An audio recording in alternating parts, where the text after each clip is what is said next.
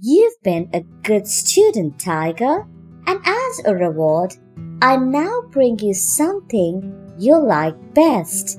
Can you guess what it is?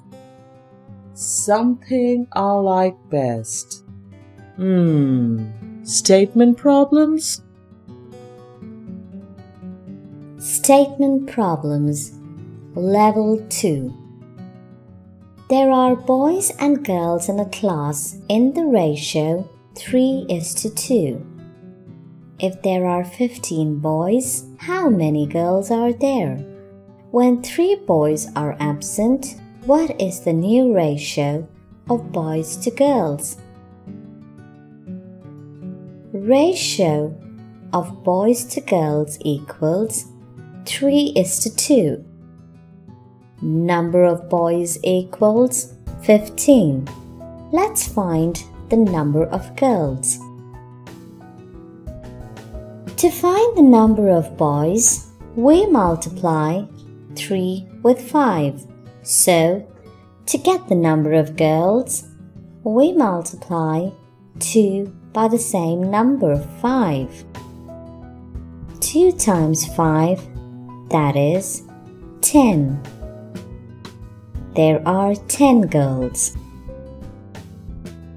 Number of boys when 3 of them are absent equals 15 minus 3 equals 12 boys. So the change ratio of boys to girls equals 12:10. Since 2 is a common factor, we divide by 2. We get the change ratio as 6:5. So, when 2 boys are absent, the new ratio of boys to girls is 6:5.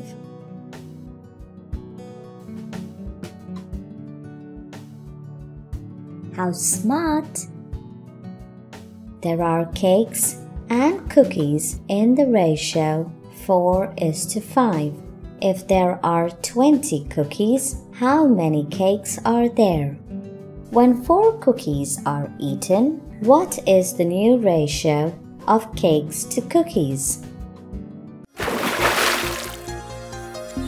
Thank you for watching. Enroll now. To access all 64 videos totaling 7 hours and 4 minutes, featuring introductions, examples, and exercises for Grade 6 Math.